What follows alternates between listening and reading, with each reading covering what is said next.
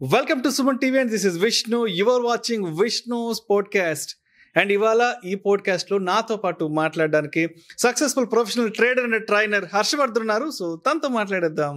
హర్ష, అయితే రెగ్యులర్గా ఈ సక్సెస్ గురించి మాట్లాడుకుంటున్నప్పుడు మనుషులు సాధించిన సక్సెస్ గురించి అండ్ వాళ్ళ అచీవ్మెంట్స్ గురించి రెగ్యులర్గా మాట్లాడుకుంటాం. అయితే ఇవన్నీ కాకుండా మనం నేచర్ గురించి ఏం తెలుసుకోవాలి, నేచర్ గురించి ఏం నేర్చుకోవాలి, నేచర్ పట్ల ఎటువంటి రియలైజేషన్ మనం కలిగి ఉండాలి అంటారు? That's fantastic question Vishnu. ఆ నేచర్ నుంచి మనం చాలా నేర్చుకోవచ్చు. నేను ఒకే వర్డ్లో చెప్తాను ఏంటంటే nature is teacher. Nature is teacher. అలాగే nature is the best teacher. That's really sounds great Harsha. Yeah, really. So ఏంటంటే మనకు ఇప్పుడున్న ఈ యూనో మోడర్న్ టైమ్స్లో మెకానికల్ లైఫ్ అయిపోయింది ప్రతి ఒక్కరిది. సో మనం ఏంటంటే నేచర్ని ఆస్వాదించలేకపోతున్నాం. సో నేచర్ నుంచి మనం చాలా విషయాలు నేర్చుకోవచ్చు. నేను పర్సనాలిటీ డెవలప్మెంట్ క్లాసెస్ ఇచ్చేటప్పుడు సో చాలా నాకు ఇష్టమైన ఒక టాపిక్ ఉంది. అదేంటంటే అసలు మనిషి ఎలా బ్రతకాలి, ఏ జంతువులో బ్రతకాలి, లేకపోతే ఏ పక్షిలో బ్రతకాలి అని ఒక టాపిక్ల గురించి చెప్పేవాడిని. వాటన్నిటిలో కూడా నాకు నచ్చినది ఏంటంటే మనిషి అసలు ఎలా బ్రతకాలి అంటే ఈగిల్లా బ్రతకాలి. ఈగిల్లా బ్రతకాలి, ఈగలు కాదు. ఓకే. సో ఈగిల్ యొక్క లక్షణాలు ఏంటంటే ఒకసారి ఇప్పుడు నేను టైమ్స్ మ్యాగజైన్లో ఇప్పుడు చూసాను. అక్కడ ఏం చేశారంటే ఒక కాలంలో దీని గురించి ఆర్టికల్ రాశారు. ఎప్పుడు ఫిబ్రవరి 14th రోజు. సో ఫిబ్రవరి 14th రోజున ఒక ఆర్టికల్ రాశారు ఏంటంటే వాలెంటినోస్ live like an eagle and select your partner like an eagle. So అంటే ఏంటి, యాక్చువల్గా ఫిబ్రవరి 14th ఏంటి? Valentine's day. ఎగ్జాక్ట్గా చిల్డ్రన్స్ డే ఎప్పుడు? November 14th. సో ఎన్ని మంత్స్ డిఫరెన్స్ ఉంది? ఆల్మోస్ట్ ఒక 8-9 months ఉంది. 8 months కరెక్ట్గా లెక్కేసుకోండి. 9 months. 9 months.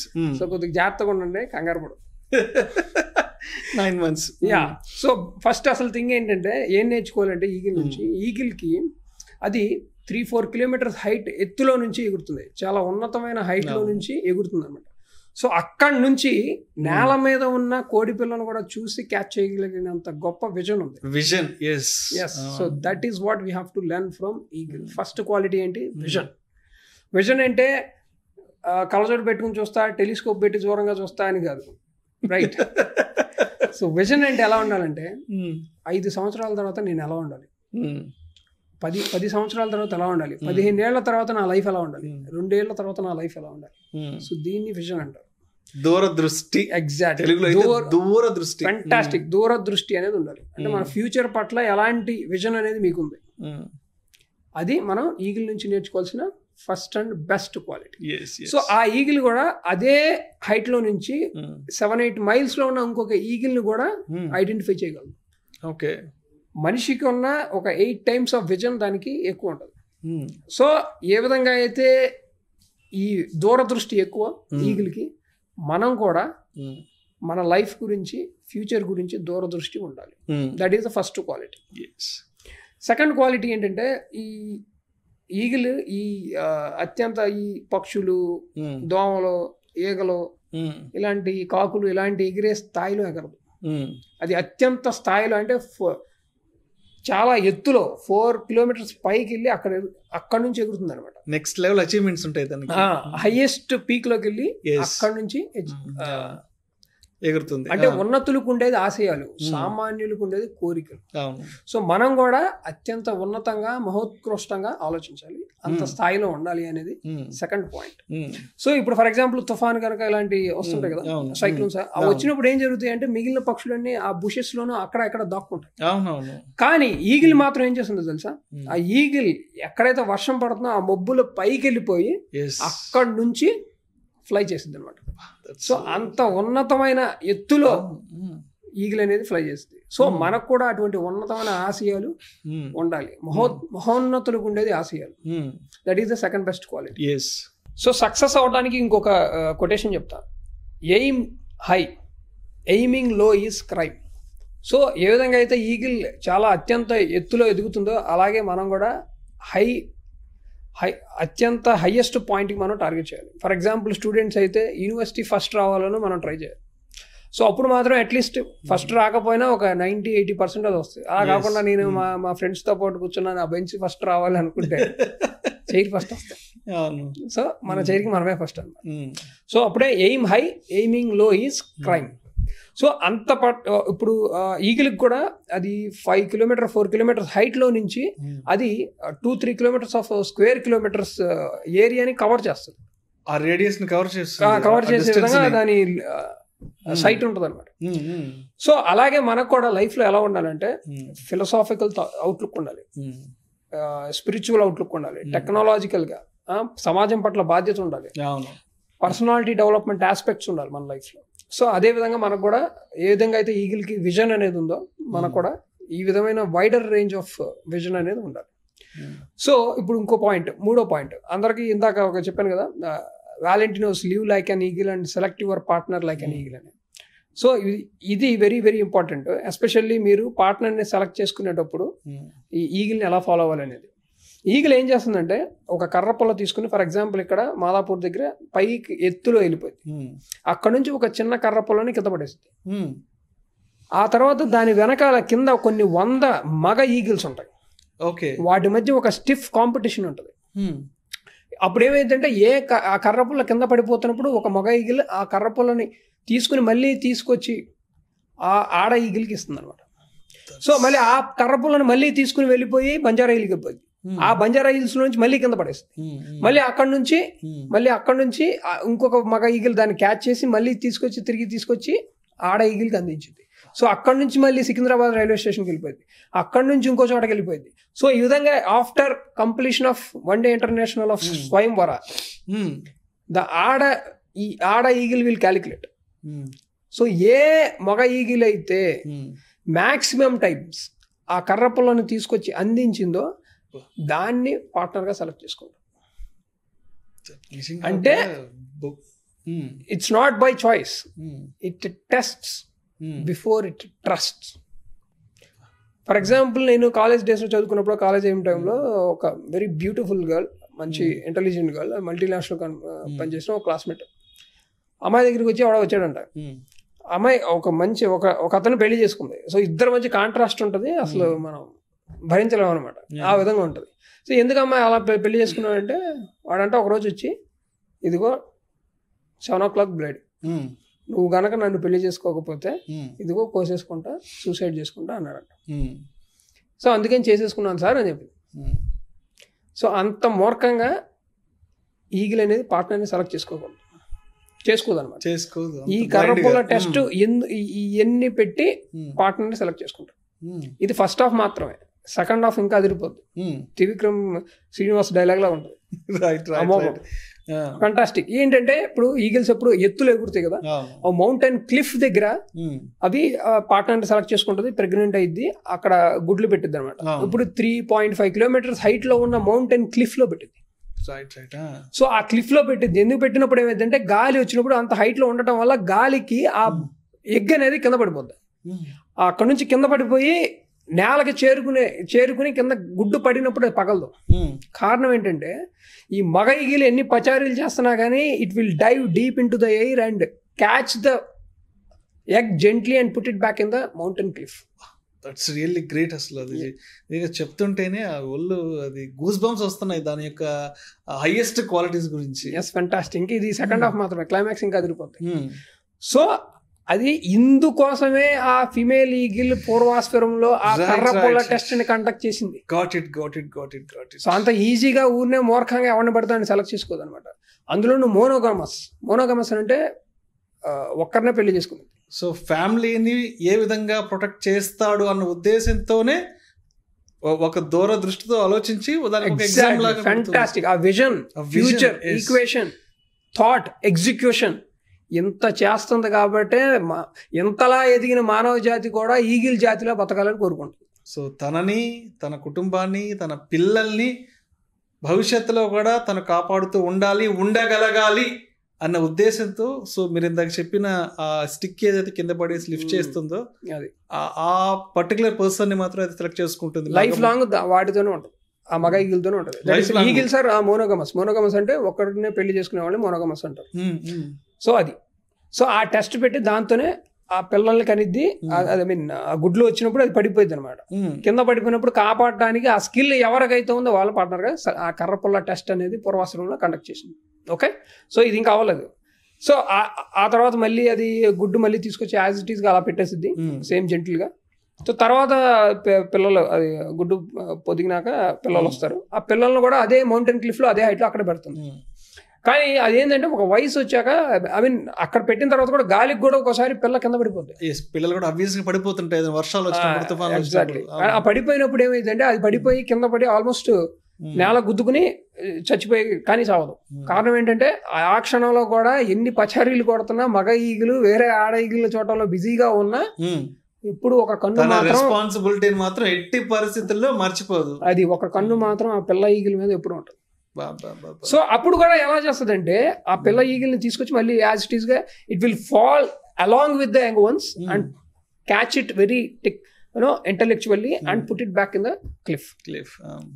కానీ మనకి జనరల్గా ఏం జరుగుతుందంటే ఒక వయసు వచ్చాక ఈ ఆడ ఈగిల్ ఏం చేసిద్దంటే ఆ పిల్లల్ని ఇంకా ఎంత వయసు వచ్చాక ఎక్కడ పడి చచ్చావంటే పదా అని కావాలని ఆ క్లిఫ్ నుంచి బయటికి దోసేస్తుంది. కానీ మనకు అలా కాదు కదా. మన కాలేజ్ నుంచి కష్టపడి వచ్చేసాడు మా అబ్బాయి, అది చేసేసాడు, పగలు తీసేసాడు, చింపేశాడు అని ఎగ్జాక్ట్లీ అదే అనమాట. ఎగ్జాక్ట్లీ మనం ఏంటి పెరుగన్నంలో అట్టికాయని దరిద్రంగా పిసికేసి నోట్లో పెట్టి తినిపించాలనుకునే తల్లిదండ్రులు మనకి. కానీ ఇది అలా ఉండదు.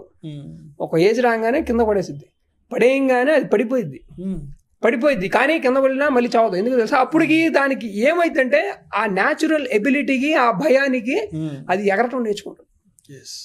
తన కాలం మీద తను నిలబడ్డం ఏంటనేది అదే నేర్చుకుంటుంది. ఎగ్జాక్ట్లీ. అది ఆ భయంతో న్యాచురల్ ఎబిలిటీ వల్ల అప్పుడు ఏమైందంటే అది అంతకన్నా ఎత్తులో ఎగిరి తల్లి ఈగులతో పాటు అప్పుడు ఎగరటం నేర్చుకుంటుంది, ఈక్వల్ గా ఫ్లై చేయడం జరుగుతుంది.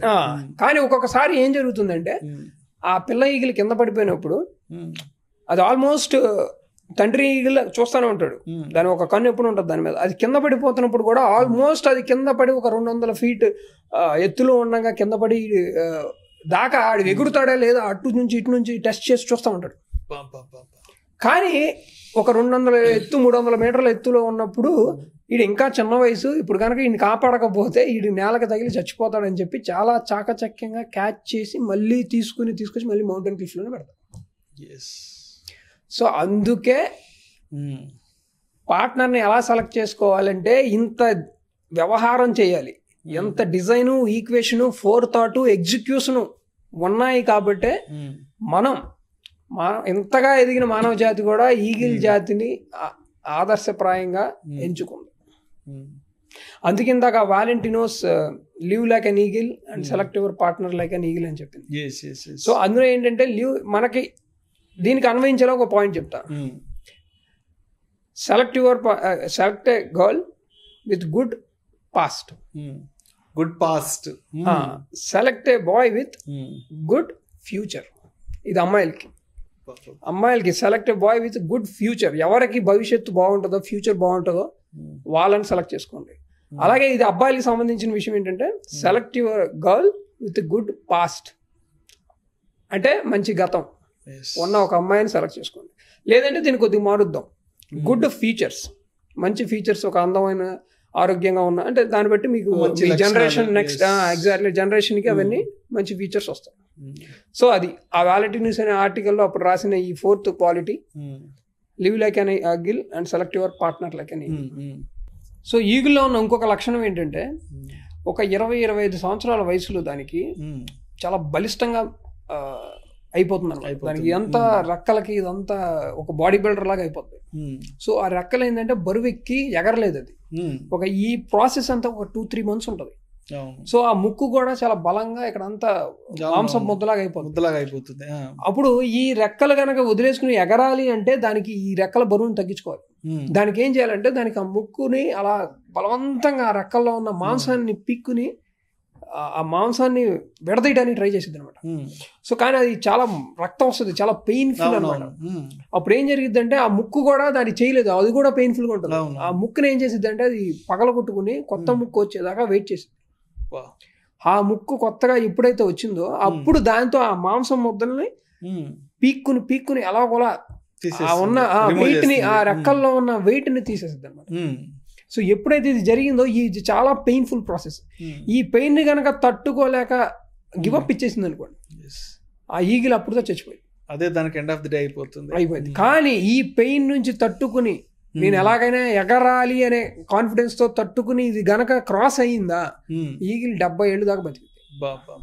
సో పక్షుల్లో లాంగ్ లాస్టింగ్ ఉన్న ఏ ఒక్క పక్షి ఇంత లాంగ్ లాస్టింగ్ లైఫ్ ఉన్నది ఏది లేదు. సో అలాగే నేను చెప్పేది ఏంటంటే మీ లైఫ్లో కూడా ప్రతిసారి ఒక లెవెల్కి వచ్చినాక మీరు ఒక రీచ్ అయినాక ఒక ఇలాంటి మళ్ళీ ఒక డౌన్ ఫాల్ అనేది వస్తుంది. సో ఆ డౌన్ ఫాల్ వచ్చినప్పుడు మీరు గనక మీలో ఉన్న ఆ స్ట్రెంగ్త్ని మిమ్మల్ని మీరు నమ్మి ఆ హోప్తో ఆ బిలీఫ్తో మళ్ళీ ఆ గివప్ ఇవ్వకుండా మీరు గనక ఆ సిచ్యువేషన్ నుంచి దాటారా అంటే ఇక మళ్ళీ మిమ్మల్ని ఎవరు ఆపరో, వెనకాల అట్లాగో దేవుడు ఉంటాడు, ఎలాగైనా తోస్తాడు, మీకు హెల్ప్ చేస్తాడు, సపోర్ట్ అనేది అన్ని వైపు నుంచి వస్తుంది. కానీ ఆ పెయిన్ఫుల్ లైఫ్లో ఏదో ఒక డౌన్ ఫాల్ వచ్చినప్పుడు మాత్రం మీరు ఆ హోప్ని, మీ మీద ఉన్న నమ్మకాన్ని, ఆ పెయిన్ఫుల్ని చాలా గివప్ ఇవ్వకుండా దాని కనుక మీరు ఫేస్ చేసినట్లయితే లైఫ్లో సక్సెస్ అవ్వడానికి 100% ఛాన్స్ అనమాట. సో ఇది మనం నేర్చుకోవాల్సిన, ఈగిల్ నుంచి నేర్చుకోవాల్సిన never give up attitude. Never give up attitude అనేది ఇంకోటి కూడా ఉంది. ఇది కనుక ఒకసారి అంటే దాని వేట మీద కనుక అటాక్ చేసిందంటే అది దాన్ని చంపేదాకా ఊరుకోదు. మోస్ట్లీ ఒకసారి టార్గెట్ చేసిందంటే అంతే. అది ఒక మౌంటైన్ ఈ ల్యాంప్స్ ఉంటాయి, గొర్రెలు ఉంటాయి, ఒక 60-70 కేజీలను కూడా అవి పట్టుకుని పైకి తీసుకెళ్ళిపోతాయి. ఆ గొర్రెలు అంత వెయిట్ ఉన్నా కానీ వాటిని కూడా తీసుకెళ్లి చంపేసి పైనుంచి పడేసి చంపేసి అవి తినేస్తాయి. సో అది one of the never give up attitude. So ఇది ఈగిల్లో ఉన్న ఇంకొక లక్షణం, గొప్ప లక్షణం. సో నెక్స్ట్ ఇంకొక లక్షణం ఏంటంటే ఇది వేరే జంతువు తిని పడేసిన కళేబరాలని వాటిని తినదు అసలు. It's royal quality. అంటే ఏంటి, తను వేట చేసి సంపాదించుకున్న ఈవెన్ అది చచ్చిపోతున్నా కానీ తిందు. తన రెక్కల కష్టంతో సంపాదించుకున్న ఆహారాన్ని మాత్రమే తింటుంది. వేరే జంతువులు వేటాడి తినేసి పడేసిన వేరే మాంసపు ముద్దలు కానీ ఆ వేస్ట్ అంతా తీసుకోదు కూడా. ఎగ్జాక్ట్లీ, అవి తినదు. అది మాత్రమే దాంతో వేటాడుతుంది. ఎగ్జాక్ట్లీ, అది మాత్రమే తింటుంది. అది రాయల్ క్వాలిటీ అనమాట. ఇంకొక విషయం ఏంటంటే ఇది ప్రిడేటర్స్ అంటే ఏంటంటే మన మీద ఎవరు అటాక్ చేసి చంపేస్తారు. ఇప్పుడు పక్షి జాతుల్లో ఇదే టాప్ దాని ఫుడ్ చైన్ లో అదే నెంబర్ 1. అంటే దీన్ని చంపి పక్షి ఇంకటి ఎగుది లేదు. ఇదే వేరే పక్షుల్ని చంపి తినేది. దీన్ని ఎవరు అంటే ప్రిడేటర్స్ అంటే వెనకాల అటు నుంచి ఇటు నుంచి ఎవరన్నా వచ్చి చూసుకునే అంత భయం ఉండదు అసలు ఎటు చూడదు. పక్క మిగిలిన పక్షులు ఏం చేస్తాయి, ప్రిడేటర్స్ వచ్చి అటాక్ చేస్తాయా అని భయపడుతూ చూస్తాయి. చిన్న పక్షులు, ఈ పావురాలు, పిచ్చుకలు ప్రతి క్షణం భయపడుతూనే ఉంటాయి. ఆహారం తినేటప్పుడు కూడా అబ్జర్వ్ చేస్తూనే ఉంటాయి చుట్టూ ఉన్న పరిసరాలని. ఎవరైనా వస్తున్నారు, అటాక్ చేస్తున్నట్లుగా ఉంటుంది. అది దాన్ని పక్క చూపు చూడటం అంటారు. అది చూడదు అసలు. ఎందుకంటే దానికి తెలుసు I'm the king, I'm the boss. నా మీద చేసేంత సీన్ ఎవరికి చుట్టుపక్కల అంత ధైర్యంగా అది ఉంటుంది. సో ఇవన్నీ కొన్ని క్వాలిటీసే చెప్పాను, ఇంకా చాలా క్వాలిటీస్ ఉన్నాయి ఈగిల్స్లో. అది నెక్స్ట్ ఎపిసోడ్లో ఎప్పుడైనా చూద్దాం మనం. సో అందుకే నేను చెప్పేది ఏంటంటే ఎప్పుడు కూడా మనం పార్ట్నర్ సెలెక్ట్ చేసుకునే విషయంలో కానీ, లైఫ్ని లీడ్ చేసే విషయంలో కానీ, వాళ్ళ పిల్లల్ని నర్చర్ చేసే విషయంలో కానీ ఈగిల్ జాతి మన మానవ జాతికి, ఇంతగా ఎదిగిన మానవ జాతి కూడా ఆదర్శప్రాయంగా నిలిచింది. ఎందుకంటే ఇలాంటి క్వాలిటీస్, గొప్ప క్వాలిటీస్ ఈగిల్లో ఉన్నాయి కాబట్టి. So live like an eagle and select your partner like an eagle. Right. Thank you Harsha, thank you so much. అంటే ఎప్పుడు మనుషుల గురించే మాట్లాడుకుంటాం, మనుషుల సక్సెస్ గురించి, మనుషుల క్వాలిటీస్ గురించి మాట్లాడుకుంటాం. బట్ ఇవాళ ఈ పాడ్కాస్ట్ పుణ్యం అని చెప్పి అండ్ ఈ వేదికగా నేచర్ గురించి తెలుసుకుందాం. అండ్ నేచర్లో ద బెస్ట్ క్వాలిటీ మెయింటైన్ చేసే ఈగల గురించి, అది ఎంత ఎఫర్ట్స్ పెడుతుంది తన ఫ్యామిలీని కాపాడుకోవడానికి, అదేవిధంగా దానికి ఉన్న అచీవ్మెంట్స్ ఏ విధంగా ఉంటాయని అన్ని విషయాల గురించి అండ్ నేను తెలుసుకున్నాను. అదేవిధంగా మన ప్రేక్షకులు కూడా తెలియజేస్తాను. Thank you so much Harsha, ఇవాల్టి ఈ పాడ్కాస్ట్లో పార్టిసిపేట్ చేసినందుకు. Thank you so much.